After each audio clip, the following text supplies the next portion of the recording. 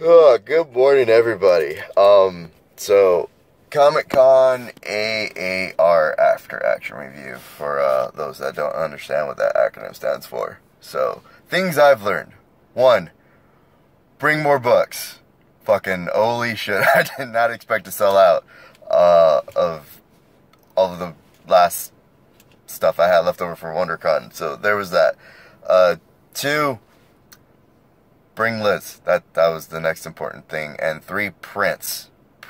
Need to bring more prints. I'll probably, next time I do a con, be better prepared. That's going to be awesome.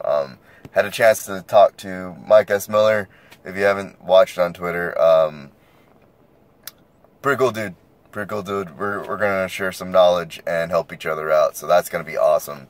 One thing I will say is Twitter and social media are not real helpful for discussions or getting the message across. And when you actually meet somebody in person and actually sit down and talk to them, you tend to find that maybe your assumptions were wrong. So I'm gonna be the better man and say, hey, my assumptions were wrong. I was wrong.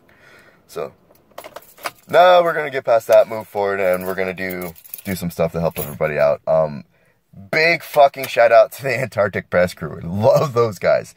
God, those are a great group of dudes. Real great group of dudes. And Julie, Zach, and everybody. Tony, guys are great.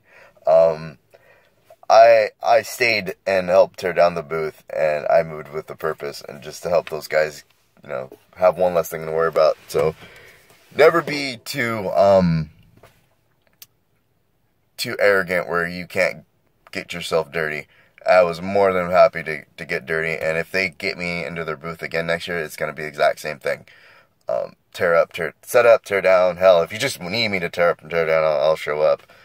But one thing I did learn that was very important, I got a chance to talk to some other creators and wander around con, and it's different when you're navigating as a creator than it is as a comic fan. And it all real boils down to everyone at the end of the day is trying to pay their bills and feed their family and keep doing this for fun. So that's what we're going to do up until it's time for us to go. Up until issue 7, that's where we leave. But everyone's trying to, mostly, everyone's trying to just do this to pay their bills and make a buck. So that was a humbling experience, and it was very different to see things from a different side and a different angle. Why I always try to be open-minded is why I never try to choose sides, because you close yourself off to different opinions. So learning that was humbling, and I actually got to meet a lot of industry people, and I didn't understand I'm actually famous. So hopefully sometime soon I get my first celebrity stalker. That's gonna be amazing. But yeah, con was great for those 2 days.